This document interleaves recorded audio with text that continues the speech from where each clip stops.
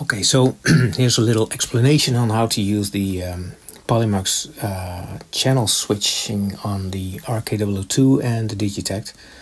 Because, well, standard on the RK002, the number of channels are set to 4, and maybe you want to use only a few or maybe even more for your polyphonic synthesizer, your polyphonic Digitakt. So I'll start by showing you how to get the Digitakt software on the RK2 and how you can change the parameters. So first you go to doy.retrokits.com, you enable access to the MIDI interface. Now use the RK006 for programming. I've got the MIDI out connected and the MIDI in on these ports. It reads out the cable and sees there's Focus sample software on it. And now I'll just program the Digitakt software. When you open it, you'll see some short description on what the software does, and then you can click upload. And here in the description you can see some short explanation on the firmware, and you'll see the base channel for the polyMUX is channel 9. And you can also see the parameters here. You can change them if you want to change MIDI channels, and you could also change the amount of poly here. But we'll see that in this polyMUX description you can also change the amount of poly with a program change. So we need to send a program change on MIDI channel 9 in order to change the polyphony on the Digitakt. So I have a few settings on the Digitakt I can verify, like the sync. You want to send sync out but not actually receive it.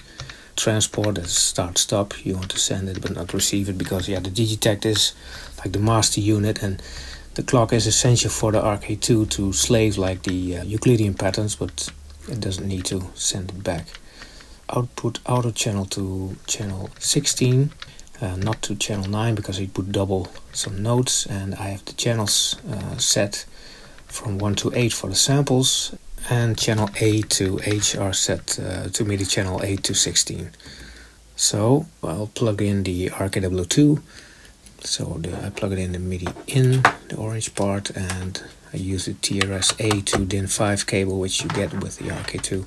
So you can plug it on the MIDI out of the Electron.